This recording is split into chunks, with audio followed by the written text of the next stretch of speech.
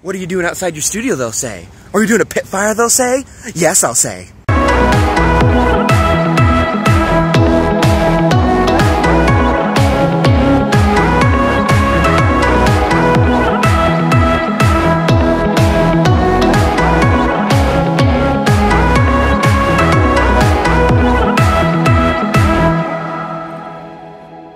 Today's a very exciting day for me because today is my last day off until I have to start school again. But I called Smud because I want to do a pit fire, and it turns out they chop down so many trees that they tumble them up right into a wood chipper, and then they put them in a giant pile of wood, which means I don't have to pay for wood chip. So we're gonna do a pit fire today, but at first I want to show you this giant, colossal pile of wood chips that Smud is just letting me have. Woo!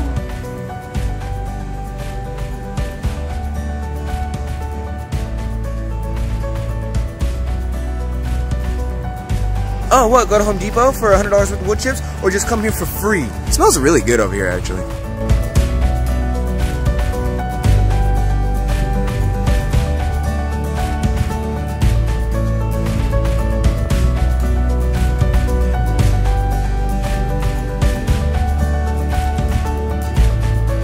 I think that's how I know I'm a real artist, because at some point, when I was digging through there, I was like, man, I really hope I don't get bit by like a black widow or some kind of tree insect while I'm in there. And then the other part of my brain that overrid that was like, but the amount of art you're about to get will totally be worth it even if you get bitten. Even though I understand these are just a bunch of tarps with that stuff inside of it, and this would be a much easier job with a truck, I still stand by the statement that I don't need a truck for this job. Look, I'm not saying you guys should go and get a bunch of bark inside of your car, but I will say if you do, my car smells really good now.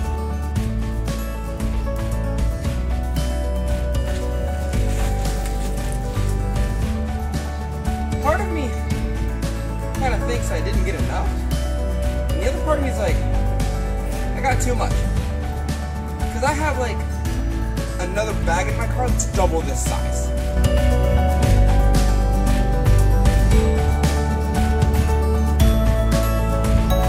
You must be swift as the coursing river. Okay, we got all the bark. That one is actually double the size of that one. It just doesn't look like it from here. And I'm betting that these two fill that. So now that we got all the bark over here, right, and all the mulch and whatnot, which is the main key for the fuel that we need, what I'm going to do is I'm going to start putting together all of the, what I like to call, carbonate and oxide bombs. They're not real bombs, don't worry, but they're little tiny packages of carbonates and oxides, contaminants that color the clay as they go through pit firing. Otherwise, I would just get brown and black and white, which I don't want. I want something that has a little bit of color to it. So I'm going to get some cobalt, some nickel, some copper, put them together in little tiny paper things, throw them in there as the fire goes and see how it likes it. What I did during my last pit fire is I would get little bits of paper, I put like copper carbonate, cobalt carbonate, and I would just start mixing them like some kind of really bad drug dealer. I put them in these little napkins right here, right? And then sometime during or before the fire, I'll roll them up like this, and then I'll chuck them in there. And these little guys give it a little bit more color than it would usually have. So I'm going to make a bunch of these and see where I can strategically put them in the kiln when we start firing. I was talking to Justin on Instagram, and he had said that lint is one of the things that he likes to use to start his fires, and he starts them from the top up. So he doesn't start it from a hole at the bottom like I did when I did mine last time. He just lights the top on fire and just lets the rest of it go down. And to be fair, I do have dryer lint. I can very easily get dryer lint from my dryer right now and go and start this fire.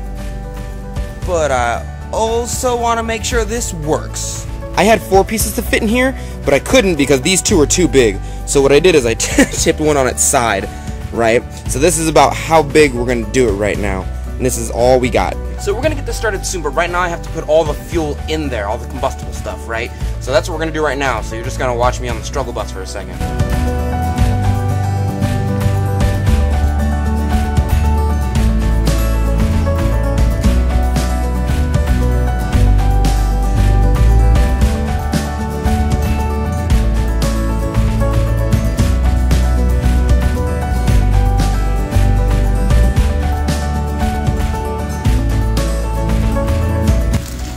You're such a boy.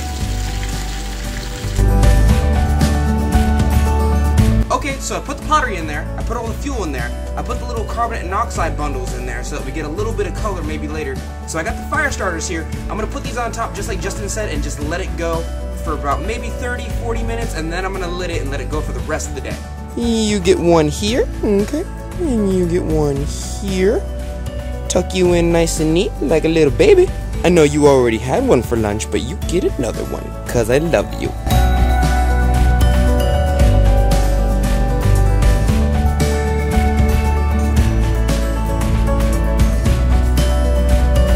Now I'm gonna cut this part short just because I assume that you guys don't want to see something light on fire for like 6 hours straight. Unless you do, and then like see somebody. But I'm still gonna cut this part off.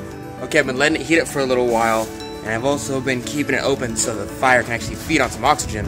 So we're gonna check it now.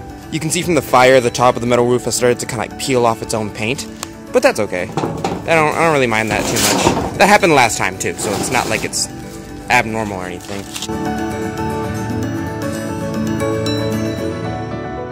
Hey guys, is the Pitfire ready yet? It's lit.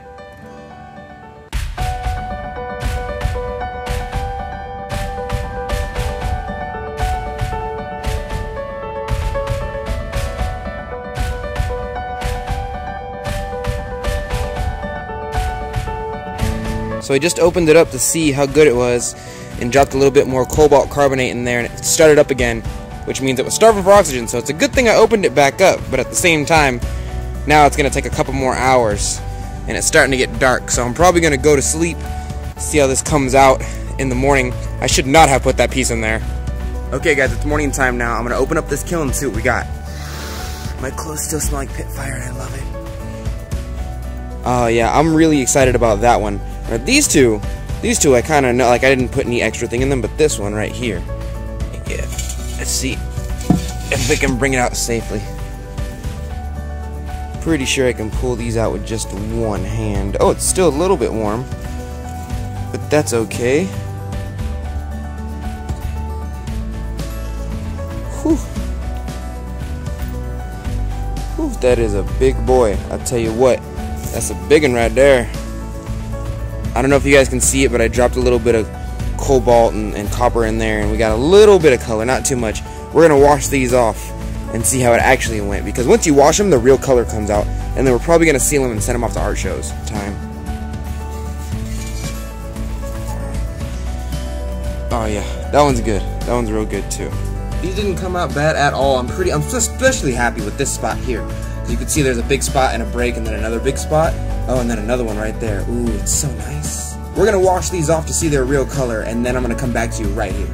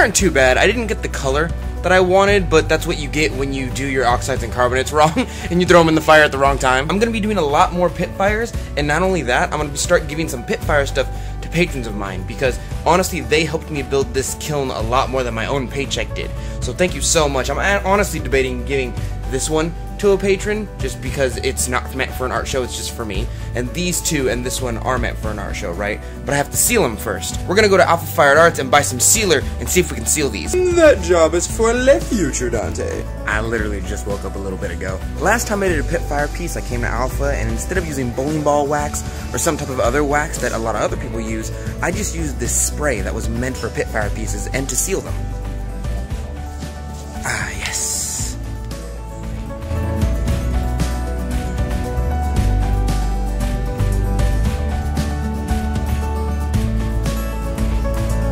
I mean, should I get clear gloss or super gloss? Yeah, okay. I'll just take 2 of these now. Okay, these 2 were actually super easy to find, so we're gonna go and spray the pieces now. But before I go, I'm gonna put my hands on some new artwork. Ooh, so nice. Okay, so we're back at the house and we got the super glossy stuff. I actually bought 2 cans because at the rate at which I'm going to start making this stuff, if I ever decide to just not glaze it and Pitfire it instead, I'm going to have to gloss everything.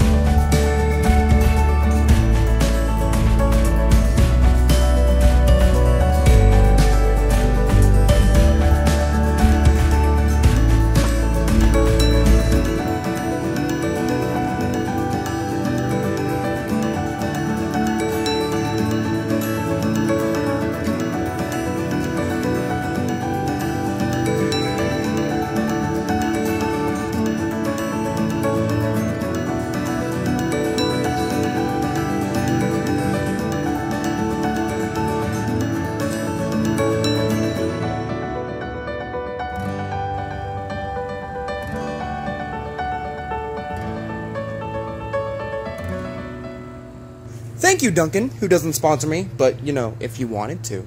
Alright guys, well I really hope you enjoyed this Pitfire and me sealing my piece. Hopefully that helped somebody who didn't know you can seal your piece with spray seal their piece. I gotta get going now. It was wonderful hanging out with you. If you want to contact me or see some of my artwork, the links are down below. And a giant shout out to Justin. His Instagram is down below as well. He essentially held my hand through like half of the building process. I've already done a Pitfire myself before, but never by myself with my own built kiln. So thank you very much, Justin. The link to his Instagram is down below. He got the sauce. I love you, Dirty Potters, especially you patrons out there, and I will see you next week.